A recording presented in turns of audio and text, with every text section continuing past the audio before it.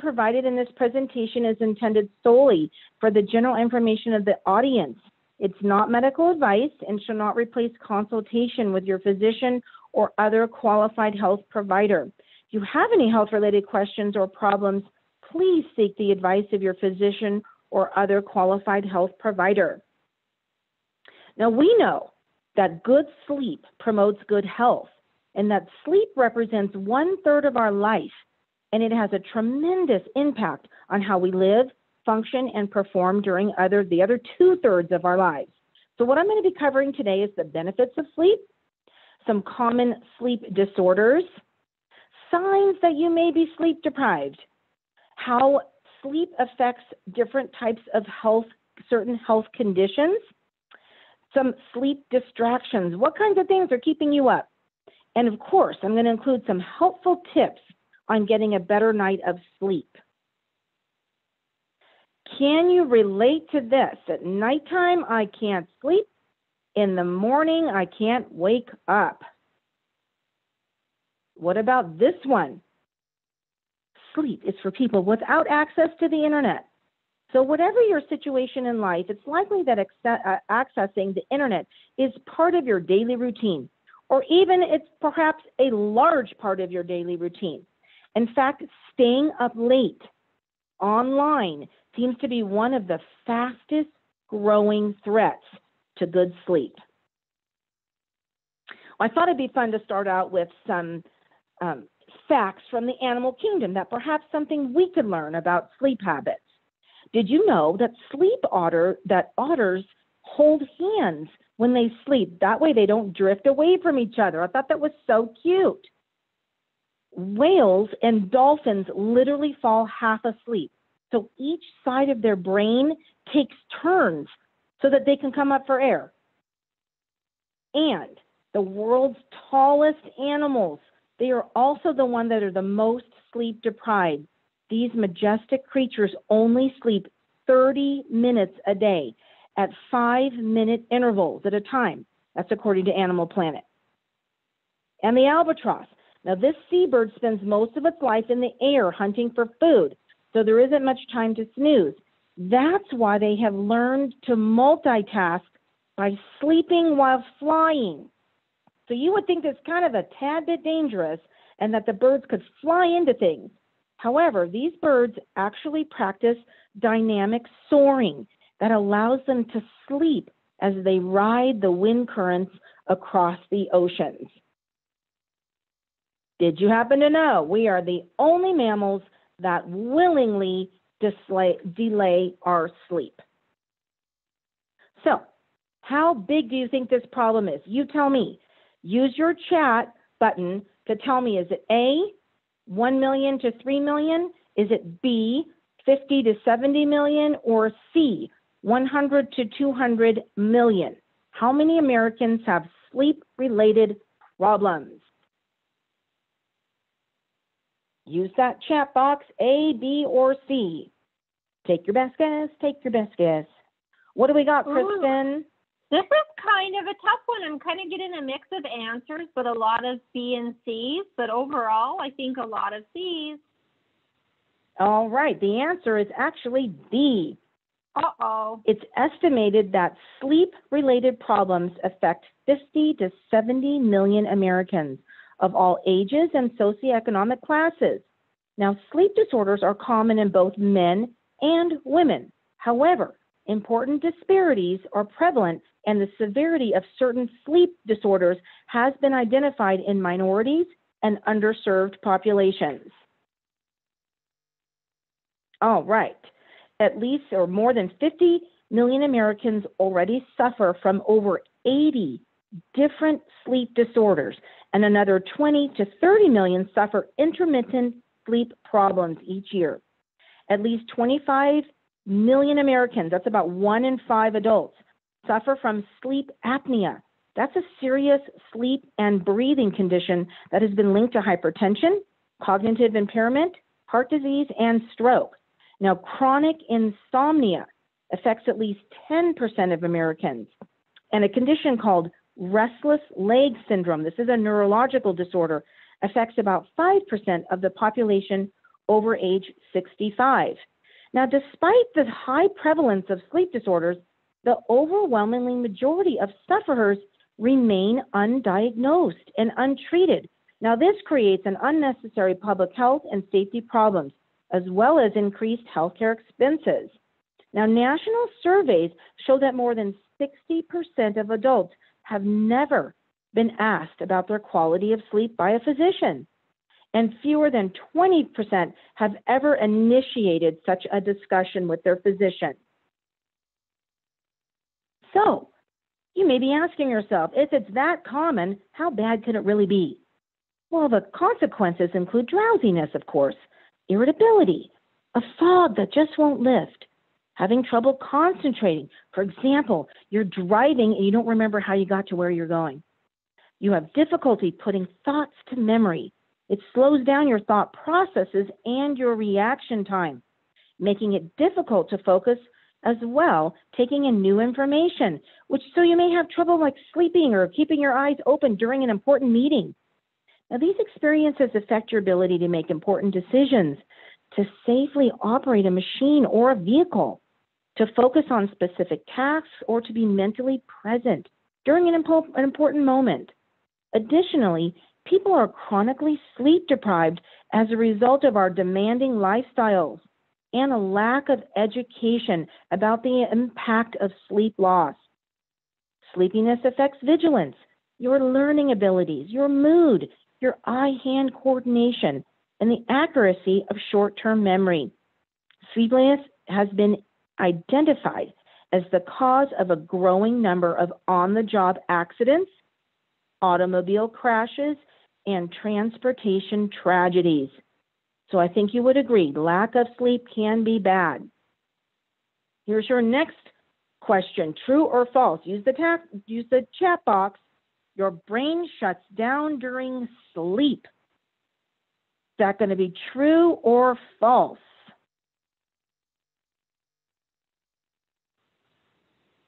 What are people saying? Getting a lot of false answers. Oh, right. That would be correct. False. The brain actually remains active during sleep. Its patterns of activity change during different sleep stages, such as the rapid eye movement or REM sleep. The brain activity actually ramps up to a level that's similar to when you're awake. So far from shutting down, the shifts in brain activity during sleep are believed to be part of the reason why sleep is critical to effective thinking, memory, and emotional processing.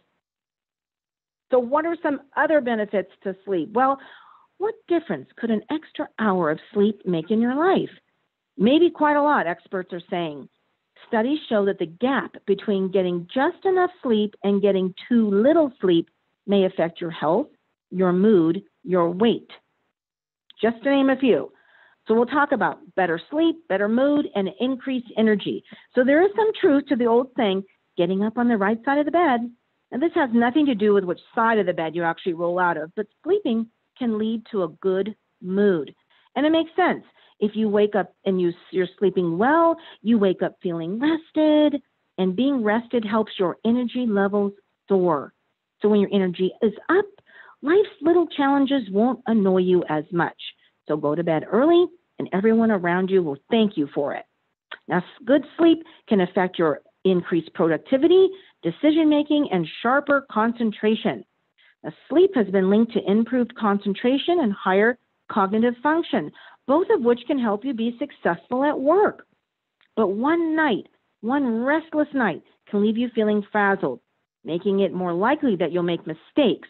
And that pot of coffee, well, that won't be able to fix it. When we talk about coffee, the more tired you feel, the more likely you are to reach for that afternoon cup of coffee, which, while that may seem to be the fix in the afternoon, so the afternoon crash that you experience, it may seem to fix it. However, that extra caffeine late in the day could set you up for another sleepless night. Sleep helps us to have clearer thinking. Sleep loss affects how you think. It impairs your attention and your decision making. You're more likely to lose things. You know how frustrating that is when you lose the car keys and other things. It also helps with better memory. Do you ever feel forgetful? So while we sleep, our brains process and consolidate the memories from the day. Without enough sleep, those memories are not stored correctly and they could be lost. Sleep helps improve with our physical health. So getting enough Z's can help prevent weight gain. Now, racking up an 8 full hours of sleep, now that's not going to result in losing weight all by itself, but it can help your body from packing on the extra pounds. If you don't get enough sleep, your body produces ghrelin. Now, that's a hormone that boosts appetite, so you're hungrier. Now, your body also decreases the production of leptin. That's a hormone that tells you you're full. So you put those together, that's a dangerous combination for late night snacking. Plus, when you don't sleep enough, you get more stressed. You don't have that energy to fight off those junk food cravings. We know a good night's sleep helps us to manage stress as well. It also helps with exercise performance. Sleep affects your ability for hand-eye coordination, reaction time, and muscle recovery. Plus, depriving yourself of sleep can have a negative impact on strength and power. Sleep also boosts your immune system. So when your body gets the sleep it needs, your immune cells and proteins, they get the rest they need to fight off whatever comes their way, like colds or the flu. Now, according to the American Academy of Sleep Medicine, proper sleep can make vaccines more effective. Now, obviously, that's a plus.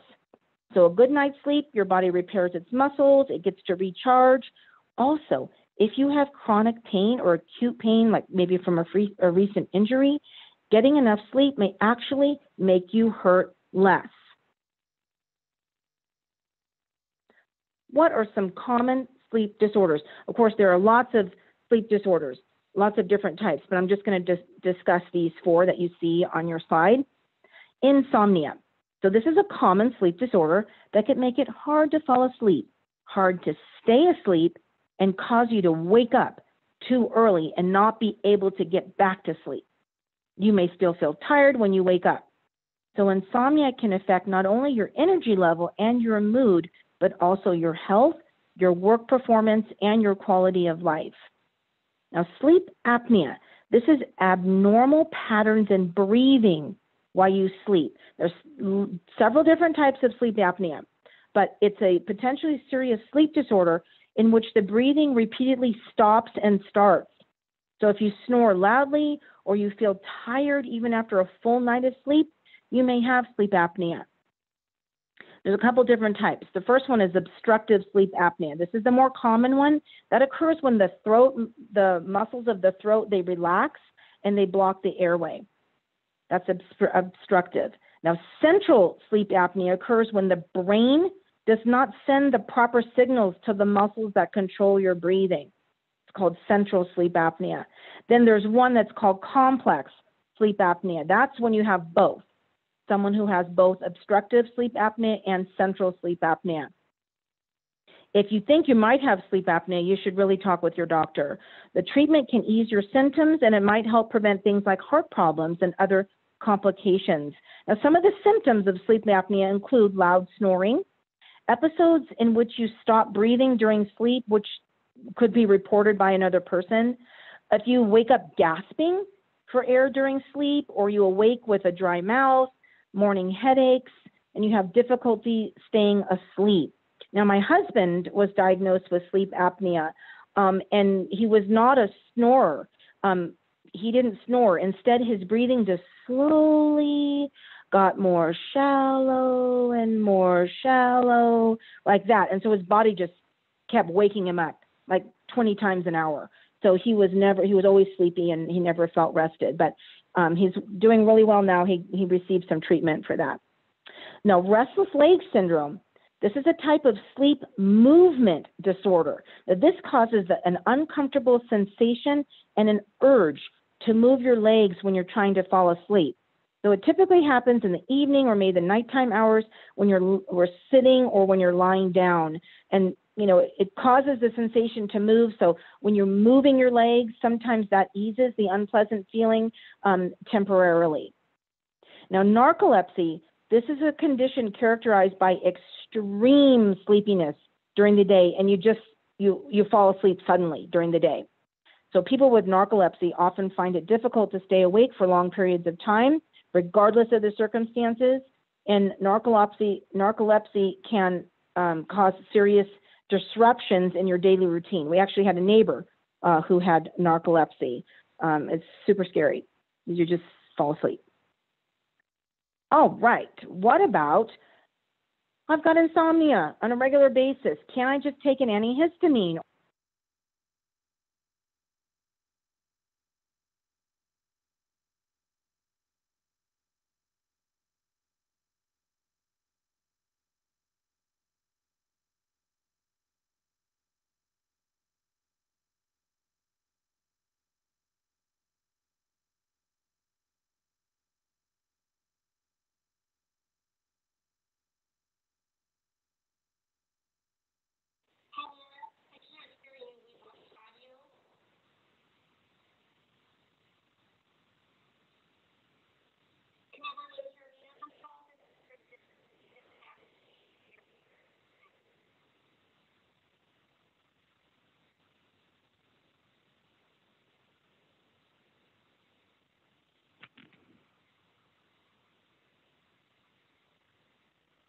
Hello, this is Kristen. Can you hear me?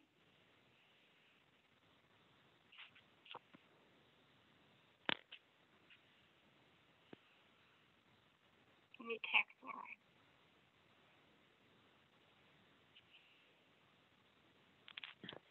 Okay, I'm back. Well, that certainly woke up everybody. I don't know what happened there. My phone just completely disconnected. So, all right. So I was talking about this question. If you have insomnia on a regular basis, can't you just take an antihistamine or some other over-the-counter sleep aid? Well, you can hear me, right, Kristen? I sure can. Hello? Thanks, Laura. Okay, sorry about that. All right. That's okay. So antihistamines can cause drowsiness, which of course might help you fall asleep for a few nights, but routine use for insomnia is not recommended. Most of the over-counter sleep aids contain antihistamines. So these products are intended to be used only for maybe 2 to 3 nights at a time. Things like stress, or maybe you're traveling, or other disruptions keep you awake. Now, tolerance to these sedative effects can develop quickly. And as a result, the longer you take them, the less likely they are to make you sleepy. Now, some over-the-counter sleep aids are not recommended for people who have certain conditions such as asthma or COPD or severe liver disease. Also, keep in mind these type of sleep aids are not recommended for women who are pregnant or breastfeeding. All right, here's another true/false. If it takes you less than 5 minutes to fall asleep at night, you're probably sleep deprived. Is that true or false?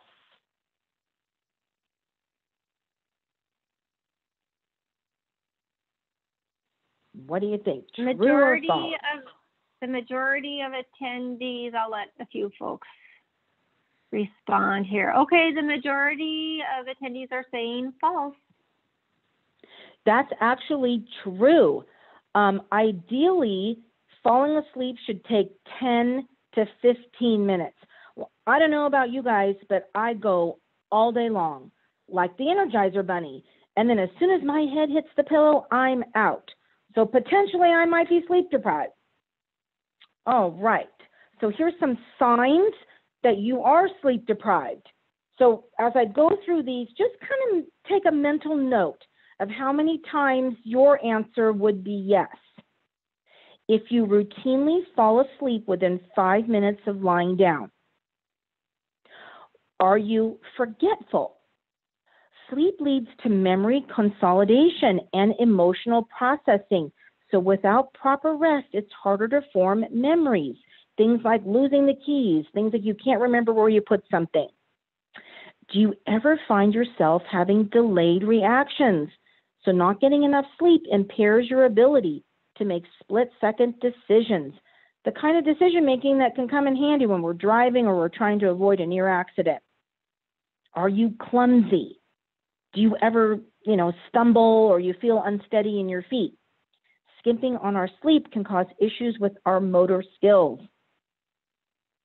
Do you ever find yourself what they call like a lower threshold, that you're quick to anger or sadness or tears? If one more thing happens, I'm going to lose it. Do you ever feel like that? So lack of shut-eye makes it harder to avoid and handle conflict. What about spacing out? If you're spacing out like while you're driving or you're doing things throughout the day with little memory of them later, such as being on autopilot, you need to get more sleep. Sleep and depression. So a well-known study by researchers at the University of North Texas found that people with insomnia are 10% more likely to develop depression and 17 times more likely to have anxiety than those who have a healthy sleep. But which came first? This is that chicken and the egg question. Does depression cause people not to sleep well, or do sleep problems contribute to depression? Well, they found out that both may be the case.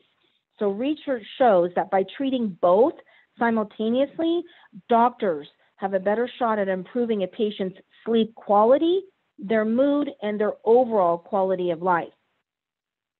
What about sleep and prediabetes? Now, researchers from South Korea found that adults with prediabetes who slept 6 hours per night had a 44% increase in progressing to type 2 diabetes. So that's 6 hours a night. Those that slept 5 hours or less had not 44%, they had a 68% increase risk compared to those who reported sleeping 7 hours each night. Now, these findings were in diabetic medicine. It was based on 18,000 adults with an average age of 41. It revealed that those who slept at least 8 hours a night only had a 23% increased risk of developing diabetes. What about our heart? Our sleep is connected to our heart health, especially blood pressure. So during normal sleep, your blood pressure goes down. So when you have sleep problems, it means your blood pressure stays higher for a longer amount of time, meaning that the heart doesn't get the rest it needs. And high blood pressure is a risk factor for cardiovascular disease. Obesity. So lack of sleep can lead to unhealthy weight gain. So not getting enough sleep may affect that part of the brain, we talked about this, that controls hunger. We know that sleepy people are hungrier. And what do they crave? They crave the high-fat, high-sugar foods.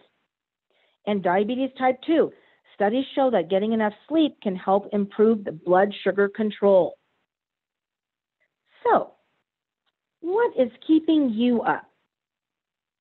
My bed is a magical place where I suddenly remember everything I was supposed to do. So do you know what to do when this happens? You're supposed to write it down, maybe record it in your phone, then put it away, let it go. It'll be there when you need it. Another true false, stress, physical or mental illness, living or sleeping arrangements, family history, shift work, diet, and exercise habits do not contribute to insomnia. True or false?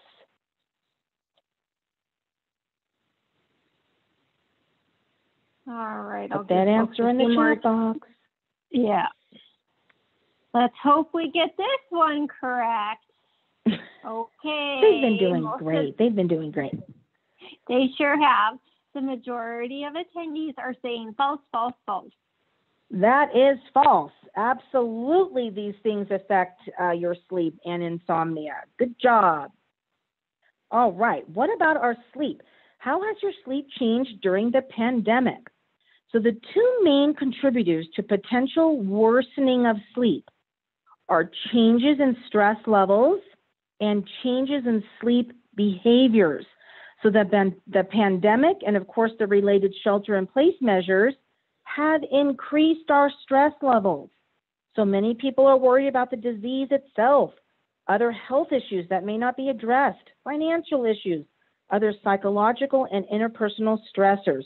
As we know, in general, worry and anxiety tend to have a negative impact on sleep. Now, the distractions and other strategies that people use to deal with stress during the day, those are not as helpful when we try to go to bed at night. Those intrusive thoughts then make it difficult to fall asleep initially or return to sleep if you're awakened in the middle of the night. However, there are actually people who are sleeping better now than before the pandemic. Those folks who are working from home, that allows them to maintain a more balanced life, hence less stress and better sleep. For example, they may be taking more breaks. They may have more interactions with people that they live with. Another example is people who do not give themselves enough time to sleep. You got your commute, you got other things you have to do. Well, now they can. They can give themselves enough time to sleep. However, the shelter in place has also led some people to alter the timing and their duration of sleep in ways that can be detrimental to sleep. For example, they might be less regular in when they go to sleep and when they wake up. Also, they may nap during the day. So these behaviors have a negative impact on our biological clock that regulates sleep and wakefulness, and therefore leading to sleep problems. So think about, how your sleep has been affected by the pandemic. Are you getting less sleep because you're worry, anxiety, grief? Or are you getting more sleep because you're working from home, you don't have the commute, you can sleep in a little later, and that you're getting more things done earlier in the day so that you can get to bed earlier instead of having to stay up, to do the things that you would normally not be able to get to during the day. So if you're not getting enough sleep, these tips may help you. So people of all ages need to take time to unwind. So during the unwinding period, do things that you enjoy effortlessly, but make sure they're not too activating. So this is a personal choice. If someone tells you to read a book or listen to calming music, that's maybe help them. But if you find that boring, you need to recognize that that is not the right thing for you. If you awake in the middle of the night and you're having difficulty falling back to sleep, take a break from trying to sleep. If you keep trying, you're just going to get frustrated or upset, which will make it even more difficult to sleep. Instead, focus on resting. During this break from trying to sleep, do something that's restful. Maybe it is reading. Maybe it's listening to content that you enjoy, just as long as it's not too activating. Getting yourself oriented for what you need to do the next day is rarely very restful. Hopping on your exercise equipment, no. That's way too activating. So those are things that you should not do. Again, what's restful for you is going to be unique to you. The important thing is to try and stop trying to sleep. Okay? Also, create a structure to your day. So this pandemic has disrupted the structure you used to have. You have to create a new structure. This begins with starting your day roughly at the same time every morning, and ideally having some social interaction early in the day. Just a phone call will do. Other things. So now whether you've had sleep problems before COVID or they've just come on recently, there are some concrete steps that you can take to improve your sleep during this pandemic. One of them is sleep-specific aspects of your daily schedule. So the wake-up time, setting your alarm, don't hit the snooze, so have a fixed time every day that you get started. We talked about the wind-down time. It's important to relax and get ready for bed. Things like reading, stretching, meditating, along with the preparations for bed, like putting on your pajamas, brushing your teeth. You need to, given the stress of the pandemic, it's wise to give yourself some extra wind down time each night. Pick a consistent bedtime. This is when you actually turn out the lights and try to fall asleep. In addition to time spent sleeping and getting ready for bed, it's helpful to incorporate steady routines that provide time clues throughout the day, such as showering and getting dressed, even if you aren't going to leave the house, eating meals at the same time each day, blocking off specific time periods for work and for exercise, and reserving your bed for sleep. The sleep experts emphasize the importance of creating an association in your mind between your bed and sleep. This means that working from home should not mean working from bed. It also means avoiding bringing a laptop into bed with you to watch a movie.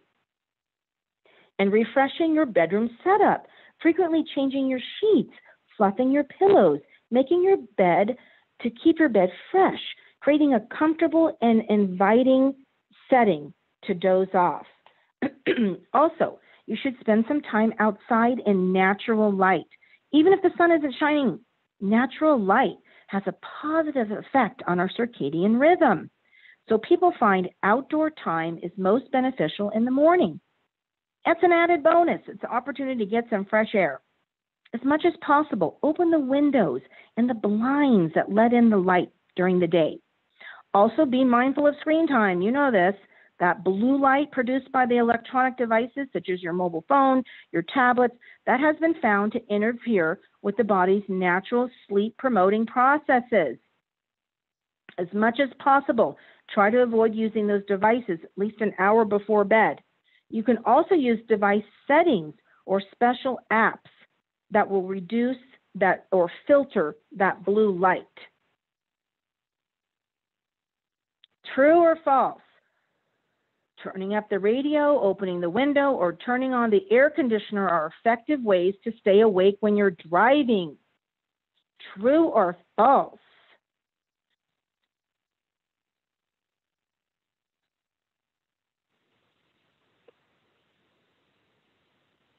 All right, let's see.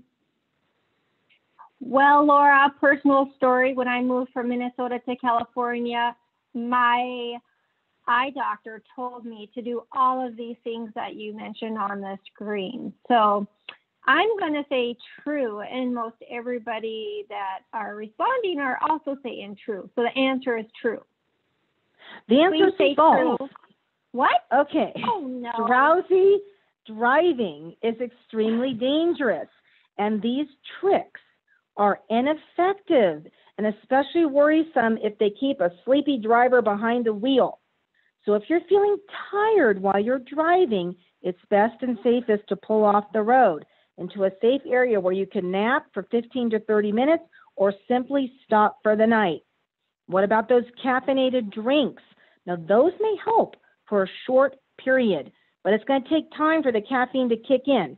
And even then, it's risky to rely on caffeine to keep you alert when you're driving.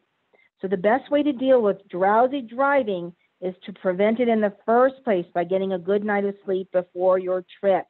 When in doubt, err against driving if you're at all sleepy, because the consequences can be life-threatening to you and others on the road. So what are some typical things that really affect our sleep? Having that glass of wine after dinner. Now, many people think a nightcap is just the thing to help them relax, make them fall asleep, but it can backfire. As the body breaks it down, it can have a stimulating effect, keeping you from those deeper stages of sleep, even causing you to wake often throughout the night. Your smartphone. We talked about this. The light given off from the smartphones, the laptops, even the TVs can mess with your body's production of melatonin. That is the hormone that helps you fall asleep at night. And in just a few minutes, I'm actually going to give you some tips on how you can use technology, including your cell phone, for a better night of sleep. Watch the bedtime snack. A small snack at night is fine, just not a lot of carbohydrates, chips, pretzels, popcorn. Those things are going to raise your blood sugar. Then the insulin is going to be released into the bloodstream. Then the glucose is going to drop. And then the hormone like cortisol is going to be released. That's a stress hormone. And the seesawing back and forth can make it really hard for you to fall asleep and stay asleep. So a healthy carb and a protein are a better choice for a snack. Sleeping in. Stay consistent with your bedtime and your wake time. Sleeping in can upset that natural circadian rhythm. Your bedroom's temperature.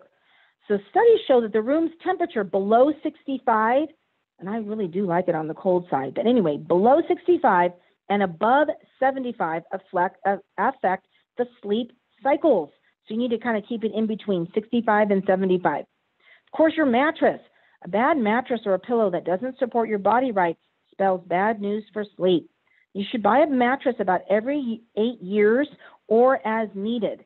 When your life changes, things like maybe a car accident or a back injury, that can change your mattress needs. If you wake stiff and sore every morning, it's time to shop for a new mattress. Other sleep disruptors, distractions and disruptors, watching the clock. You got to keep that clock out of sight so that you're not tempted to look at it. Clock watching causes stress and makes it harder to go back to sleep if you wake up during the night. Also, the position of your head. You want to sleep with your neck in a neutral position. What about your pets? Fido may have to go, guys, to his own bed and not yours. And pain. Discomfort is a sleep disruptor. So if you have back pain, put a pillow between your legs or even use a full body pillow. So how do we create a space ideal for sleep? You want to prep for bed, dim the lights, read a book, but avoid using the tablets with that blue light. Keep light, noise, and temperature at levels that are comfortable, that won't disturb your rest. Getting regular exercise. Keep in mind, exercising too close to bedtime may interfere with sleep. Only go to bed when you're sleepy. So if you aren't sleepy at bedtime, do something relaxing that'll help you wind down. Avoid those daytime naps. That can really throw off your sleep cycle. How can we use technology? Okay, it's likely your smartphone is on your nightstand. That's just where it is. It's within arm's reach. It's for that late night text or that ping or that email. So 95% of us use electronics right before bedtime. So countless studies show that nighttime phone use can disrupt your sleeping pattern. And whether it's you're checking social media or maybe you're playing a game, using a mobile device can keep your brain stimulated and alert. Those are two things that you want to avoid when you're trying to fall asleep. But for many of us, our phone keeps us connected, and sometimes it serves as an alarm clock. So in today's technology-driven society, it's really impractical to simply say, oh, mobile devices should be banned from the bedroom. So what is a busy professional to do? Well, surprisingly, certain technology can actually promote a better night's sleep. From learning about your key smartphone features to downloading slumber-inducing apps. Use these tech tips to help you catch some more Z's. Now, the apps and the products shown on this slide, this is just for information only. HealthNet is not endorsing any of these apps or products, but there are many apps out there that can help you relax and wind down. Many of them are free. They offer soothing music or relaxation exercises such as guided imagery. It helps to get a busy brain to quiet down. And the American Sleep Association has a list of a lot of different apps, things that play a combination of guided meditation, melodies, sounds that can soothe you. Some play music. Others are binaural beats remixed each night based on what you like or dislike. Some apps will actually record your sleeping habits, and they ring you to wake you when you enter your lightest sleep phase. My husband has one of those. It's on his phone, on his wrist, and so it beeps as he's in the morning as he's entering the lightest sleep phase. There's apps that play sounds, natural sounds, rain, water, crickets, ocean waves, apps that do meditations for relaxation, meditation specifically for sleep, also for mindful breathing, visualization exercises, progressive muscle relaxation exercises that help you to let go of the day's events or anxiety. Also, you can use your fitness tracker or a sleep app to monitor your sleep patterns. Now, the accuracy of these is not the gold standard. However, the data provided gives you an insight into how you're sleeping. But if wearing technology to bed isn't your thing, then consider using an app such as Sleep Cycle that uses your phone's microphone, and it picks up any subtle noises such as movement while you are asleep. So rather than limit technology, try to use it in the bedroom. For example, there's a picture on here of Dodo. Now, this is a device that projects a soft, gentle, pulsating light onto the ceiling, which you synchronize with your breath. So you inhale as the light expands, you exhale as the light contracts. So the goal of this is to slow your heart rate down and to gently lull you to sleep. It runs for 8 or 20 minutes and then it turns itself off. Of course, there's so many products out there, like the ones it's it's a headphone, it's Bluetooth, wireless, and it comes in a sports sweatband. You can use that for sleeping, working out, jogging, yoga, insomnia, travel, meditation. Okay, there's a picture of that on the screen as well. Using the nighttime mode on your cell phone or your tablets or other portable electronic devices that are equipped with a nighttime mode. That's easier on your eyes before bed. Now, if you don't have that already programmed into your phone, manually dim the display, so that will help. Another option is a smart bed. Perhaps certain types of beds offer climate control, pressure adjustments, even a low frequency sleep promoting vibrations. Also, if noise in the environment or your partner's snoring is keeping you awake, consider using a white noise machine. That's used to create a soothing backdrop to drown out bothersome noises. And other home tech devices can automatically dim your lights, depending on the time of the day, creating a more sleep-ready atmosphere. So here's some final tips on what you can do tonight to get a better night of sleep.